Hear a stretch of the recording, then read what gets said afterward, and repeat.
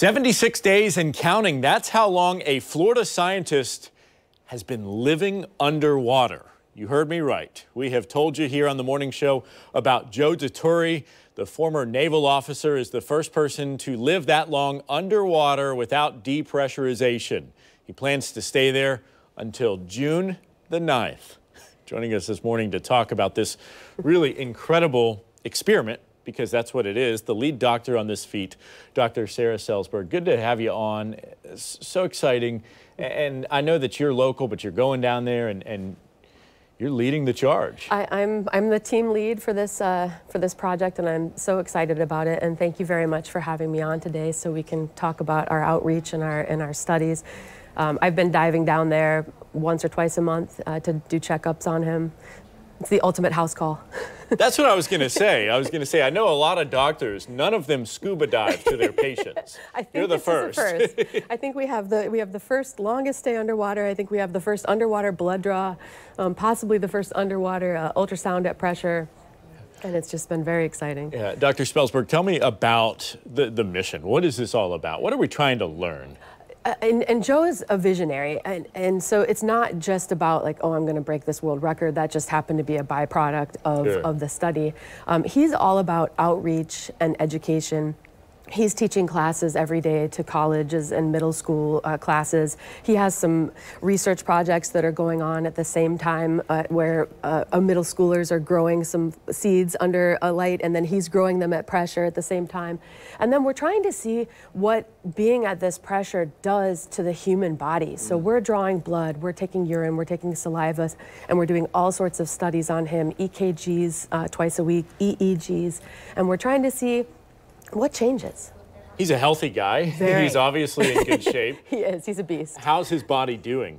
He's great. He's very strong. He's been working out with these Capsule bands every day, and so he's maintained his muscle mass, has maintained his weight, and so he's maintained down there very well, and he swims every day. So it's a combination of the wet and the dry diving. Okay, all right. So he does that. What's it like down there in his, would I say, Capsule Pod? Capsule Pod. It's small.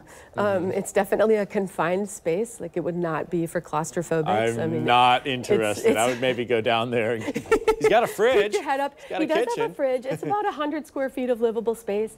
It's actually really enchanting down there. I mean, you swim down and you come up through this moon pool into this central area, and from there you can shower and clean up, and then there are 2 staterooms that where people can sleep. There's you. That's the moon pool. And then there's a central living area where that green window is, where he's normally posts up to do work. And that's where he cooks, and that's where he does interviews and meets with everybody. So I know that you kind of live in Jacksonville. You're all over. You play in a band. I don't know what you don't do, Sarah.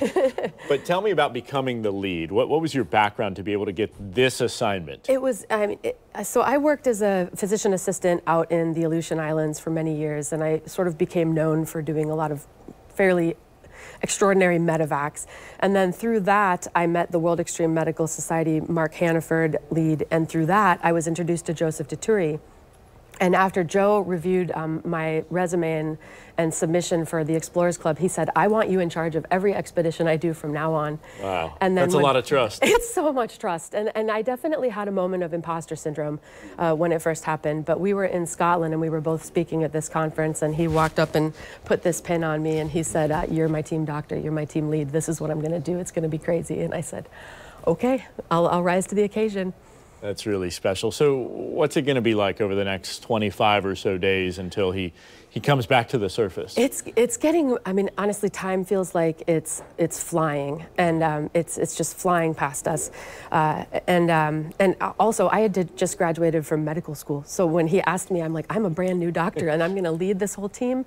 I'll do my best. But you've done a lot in the medical field as a PA, yeah. medevacing people, helicopters, all that stuff. She's a really great follow on social media. It's been an incredible adventure. Everything's speeding up. You know, we're getting more and more requests for people who are like, oh, I want to try this technology down there or that technology down there. We did get one inquiry from a grad student who asked to help us analyze some of our data. And that was like, hey, this is how I can add value. So that was one request we said yes to. But I think time's just going to fly, and then June 9th is going to come. We've got this fairly elaborate decompression plan to try to keep him safe and get him to off-gas the bubbles that you accumulate when you're down at depth. I don't know how familiar everyone is with scuba diving, but you have to do decompression. You have to do stops for safety. Just pop right up. No, and no one spent 100 days. So we don't actually know what this has done. And so we'll ultrasound him at the surface, and we'll do a neuro exam, and then hopefully say he's clear and let him talk to the media. All right, awesome. Well, we hope to have him on the show when he comes out. Give him our best. I know you're going to go swim to him, dive to him tomorrow. Dr. Sarah Spelsberg, thank you so much for what you do, and really enjoyed talking with you about this mission. Thank you so much, and thank you, Vic. Thank you, all of you.